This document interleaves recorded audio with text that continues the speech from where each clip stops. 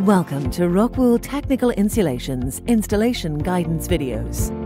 This is a series of videos demonstrating how to correctly install insulation. This video shows how to insulate a valve box with ROCKWOOL wired mats.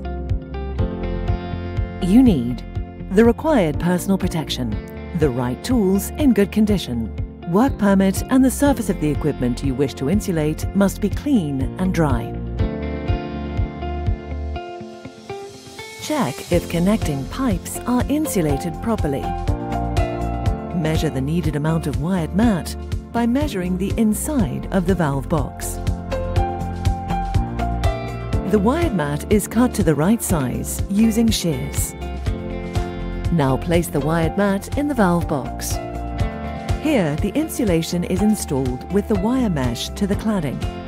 For service temperatures above 150 degrees Celsius, it is recommended to install the mat with the wire mesh towards the valve.